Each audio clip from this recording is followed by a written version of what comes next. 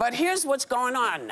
When NBC News announced they were hiring former RNC chair Ronna McDaniel last week, a lot of her new co-workers were not shy about voicing their objection. Take a look. We believe NBC News should seek out conservative Republican voices to provide balance in their election coverage.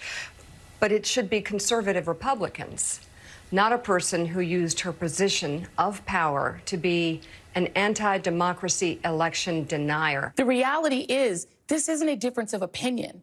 She literally backed an illegal scheme to steal an election in the state of Michigan. You wouldn't hire a made man like a mobster to work at a DA's office, right?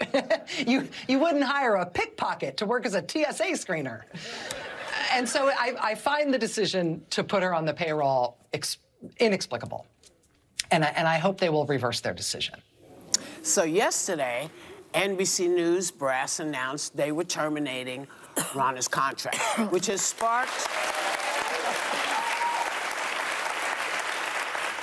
sparking yet another debate about journalistic integrity. Watch.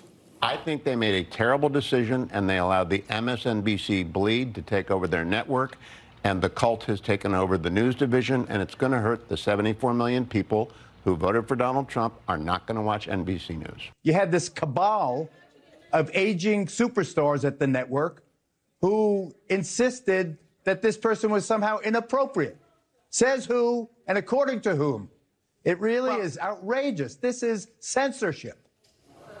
So, were they right to let her go, or will this reinforce complaints about mainstream media bias? Well, one of the things that she told Kristen Welker on NBC, I guess, what's that? Meet the Press. She said, when you work for the RNC, you take one for the team. So that means that working for the Republican Party means lying and enabling criminal behavior. Right? Because now she says she's different now. She's not the same person anymore. So she was lying then. So that, to me, is the reason they can't take her, because you can't really trust where she's coming from. She's an election denier. She supports Trump. She changed her name from Romney. Did you know that? Yeah. She's Romney's niece. She changed her name to Daniels because she wanted to be embraced by Trump, who hated Romney. And McDaniel's her married name, but she took Romney out. She took Romney out, yeah. So I think this underscores that the media is struggling with how to cover somebody who is a historically unfit candidate, but also the GOP frontrunner. And I said it here the other day, I think it is incredibly important to have Republican voices on the airwaves. We represent a portion of the country.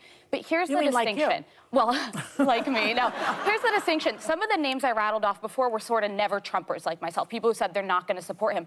I'd go further. I appear on CNN with Republicans regularly who still support Donald Trump, but they never lied about the election. They denounced January 6th, and when he says things or talks about policies that are dangerous, they call it out because they're independent from him. They're not beholden to him. Yeah. The problem with Ronna McDaniel is her career was built around supporting Trump. She did engage in some incredibly anti-democratic and un-American, I would argue, behavior, and now you don't know who she's beholden to. Is she going to say one thing because NBC is there? Is she holding out for future opportunities in the Republican Party? And I talked to Brian about this when he was in the process of considering hiring me.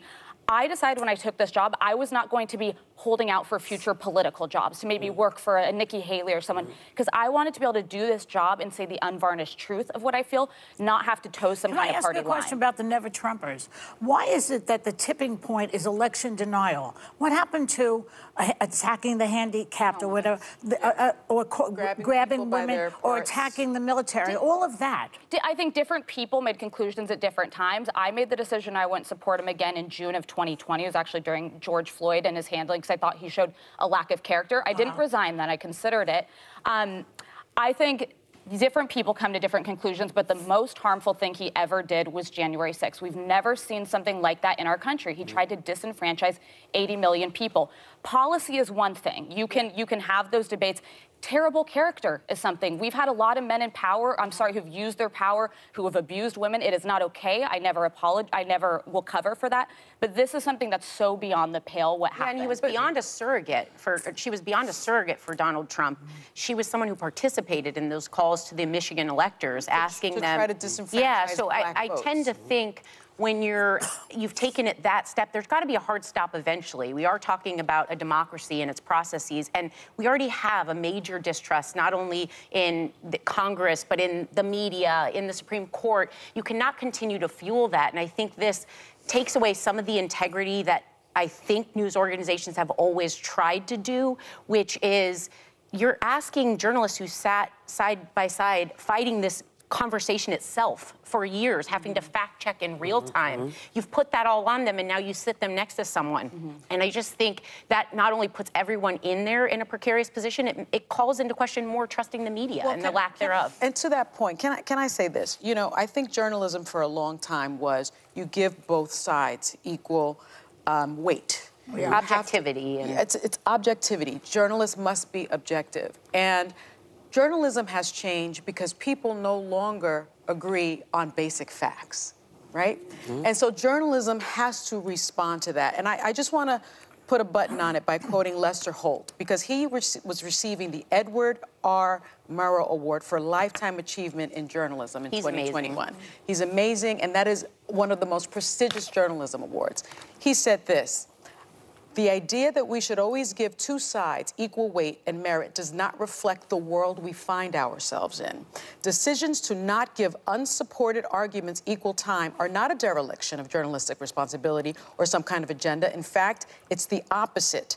Providing an open platform for misinformation, for anyone to come and say whatever they want, can be quite dangerous. Our duty is to be fair to the truth."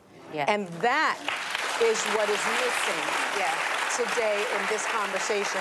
And that is what I think NBC News missed. And again, Lester Holt used to be at NBC News. Well, I'm just, you know, I'm not sure what they were thinking, because Rachel Maddow put it very succinctly.